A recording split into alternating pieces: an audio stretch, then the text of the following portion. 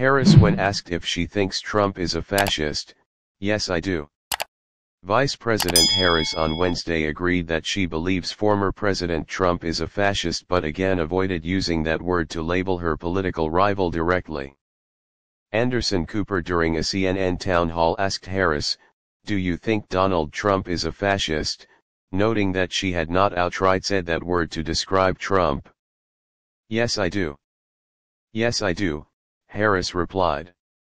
Harris was later asked about how pro-Israel a stance she has and what she would say to voters who are thinking about supporting a third-party candidate because of the Biden administration's handling of the war in Gaza.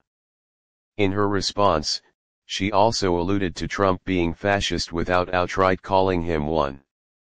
For many people who care about this issue, they also care about bringing down the price of groceries, who also care about our democracy and not having a president of the United States who admires dictators and is a fascist, she said.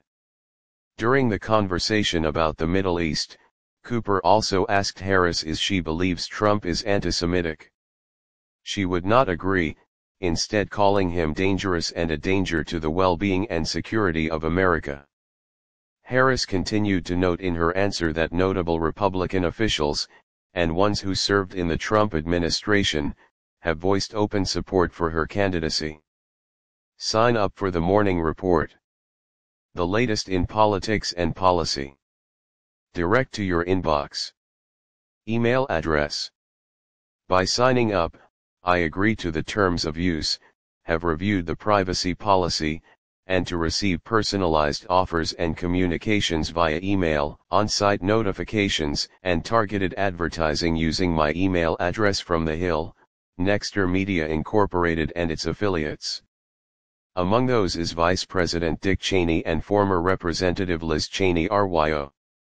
Are supporting her candidacy, as well as over 400 officials from previous GOP administrations, suggesting those endorsements are out of fear over Trump returning to the White House. The reason why, among them, is a legitimate fear, that he will not obey an oath to support and defend the Constitution of the United States, she said of Trump. The former president's ex-White House Chief of Staff John Kelly said Trump certainly falls into the general definition of fascist in a new interview in the New York Times, which prompted a conversation this week about whether Trump should be labeled as such. Harris, during the CNN town hall, said Americans should question why Kelly said that in an interview 2 weeks before Election Day and suggested it's an emergency appeal. "I think one has to think about, why would someone who has served with him, who is not political, why is he telling the American people now?" Harris said.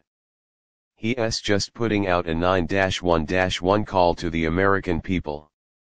Understand what will happen if Donald Trump is back in the White House. Harris gave a speech earlier on Wednesday to respond to Kelly's recent remarks, during which she argued that Trump has become more unstable and wants unchecked power. She quoted the retired general in labeling Trump a fascist. Trump responded to Kelly in a post on Truth Social on Wednesday night, calling him a lowlife and a total degenerate. Harris also avoided labeling Trump directly as a fascist last week, when radio host Charlamagne Tha God called Trump's vision one of fascism, and Harris agreed that we can say that.